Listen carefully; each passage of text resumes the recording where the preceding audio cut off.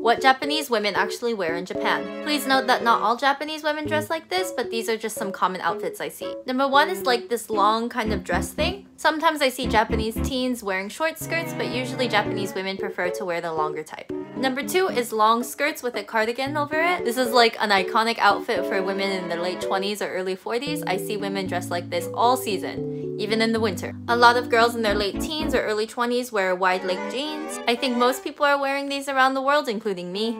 I personally am very happy skinny jeans don't exist anymore, but sometimes I still see Japanese women wear them. I would say the overarching theme though is loose fitted, comfortable but still put together, so if you want to try to go for a Japanese look, go for that.